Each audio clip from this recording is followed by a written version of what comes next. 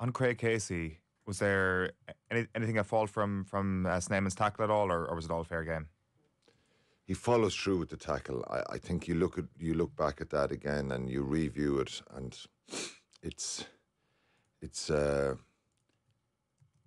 the argument is certainly there as to why don't you stop? You know, you don't have to keep following through there.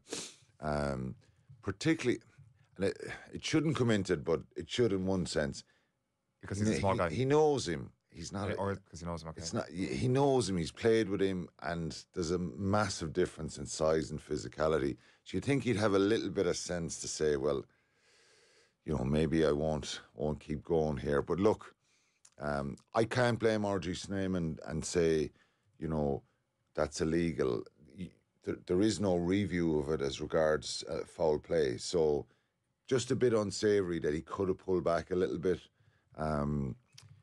You know, so look, he doesn't have to.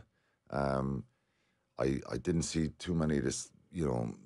I think the music and all the stuff that was going on around it was a bit disappointing in a sense that, you know, when he's receiving that treatment, he was it looked pretty serious. Yeah. It looked pretty serious for a few minutes. But look, again, there's no blame game here against the crowd or South Africa or anybody, but it would have, and thankfully he was okay.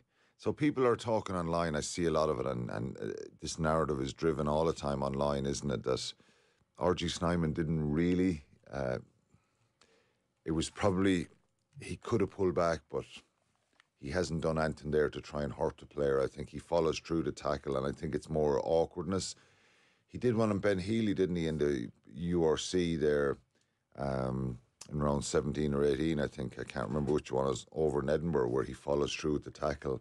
Ben Healy reacted to him, and Munster ended up getting a penalty out of it, 5 metres out, which was a big call. So, yeah, thankfully he's okay, but he's not going to be available for the weekend, which is another disappointment for our